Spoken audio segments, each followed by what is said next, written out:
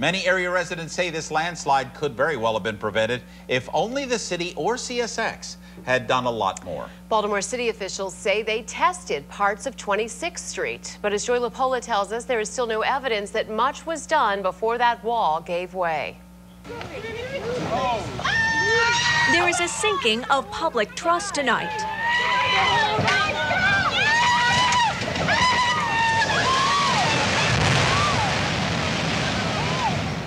Nearby homeowner Stefan Leesky received this letter from CSX 3 weeks before this disaster occurred.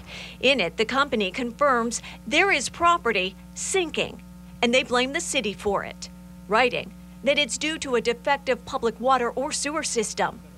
Here's what the mayor had to say a day after the landslide. We responded to citizens' complaints, and as early as a year ago, May of last year, did a structural test and found that there were no structural weaknesses at that point. But a week after the landslide, any documents related to those structural tests have yet to be made public. What's the delay in gathering these documents? It's not. It is not a delay. It's just not instant, you know. On Friday, we were told the documents would be made available this week.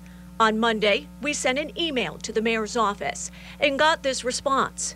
We should have everything pulled together either tomorrow or early Wednesday, at which point we will release everything we have. On Tuesday, we checked back in. Still no documents. The emailed response, hoping to have them back from the engineers tomorrow. Today, when we spoke to the mayor, still nothing.